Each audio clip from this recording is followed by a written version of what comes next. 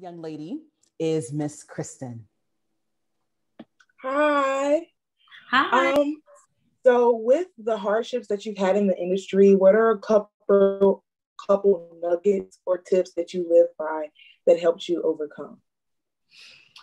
Well, I think one that I sort of just talked about, which was not letting,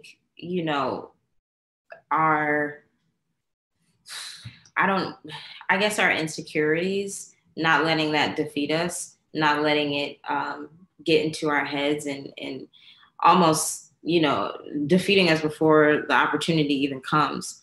Don't let that happen. I think that if you want to audition for a Disney princess that is not Tiana, you should do that. And don't let any type of preconceived thing in the back of your mind, like they're not going to cast me because I'm not white or I'm not light.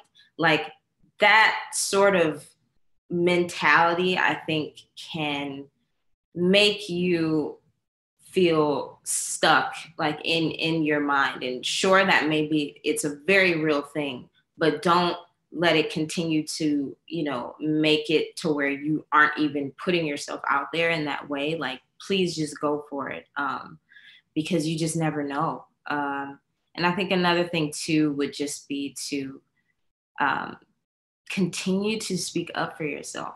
I can't stress it enough, and I wish I could go into more detail of why I think that that's so important, but I think it's pretty clear, we go into situations where we aren't always respected, and I think that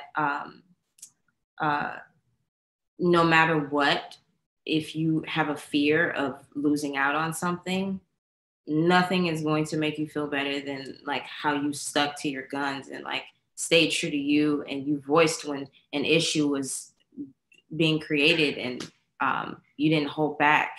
I think that when you don't do that, you regret it, and that's the worst feeling, and you really don't want to feel that. So I would just say continue to stick up for yourself if nobody else will, because a lot of times you're all that you've got, and hopefully we won't have to be in situations where we do feel alone in those moments. But yeah, just speak and use your voice when you feel like you should. Okay, to be so young, so wise, so wise. Yeah, that is some great advice to these young ladies.